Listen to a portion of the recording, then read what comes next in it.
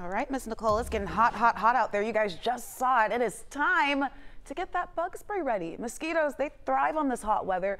But here's the question. Is it true that mosquitoes bite some people more than others? Maybe you got that sweet blood. Yeah. Christy Diaz verifies tonight.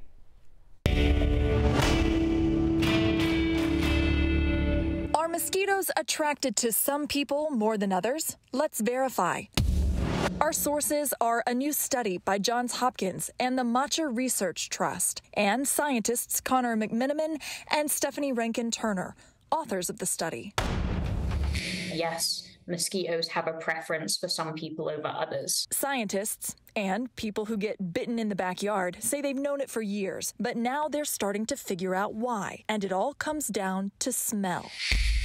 To test the theory, researchers built a large structure in Zambia, asked people to sleep in tents right outside it, and then piped in their human scent through the night. What we like to think of as the world's largest multi-choice smell test for mosquitoes.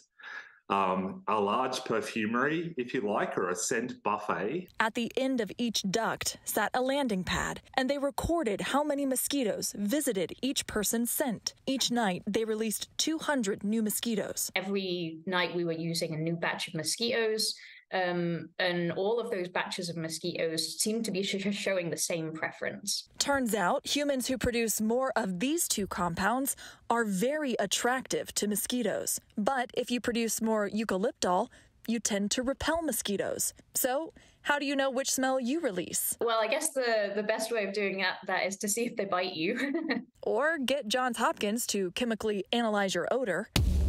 Either way, we can verify, yes, mosquitoes are attracted to some people more than others. With your Verify, I'm Christy Diaz. I want to see if we can verify if eucalyptus lotion helps that at all. Maybe. We'll see.